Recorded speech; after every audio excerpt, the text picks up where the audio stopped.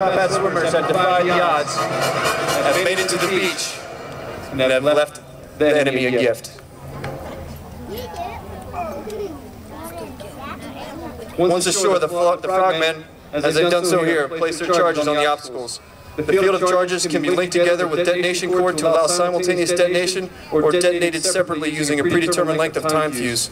Despite bad weather, strong currents, and fierce opposition from enemy forces, the combat swimmers accomplished their crucial mission and ensured the successful landing of Allied forces.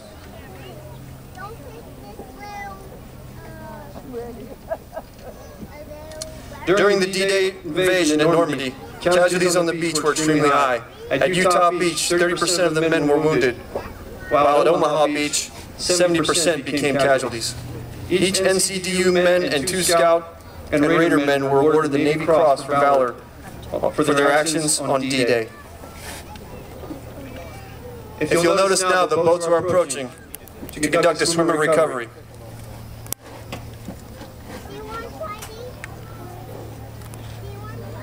After the swimmers secured their charges, they returned to the sea. They were recovered from the water using a UDT sling method.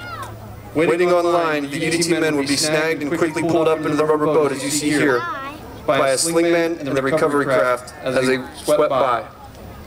Where are you swimming to? Often the beach would be unapproachable by the recovery craft, and the exhausted swimmers were forced to swim back out to sea over the reefs where their small boats could meet them. Again, the swimmers would normally be recovered on the seaward side of the boat to provide cover and concealment from enemy fire.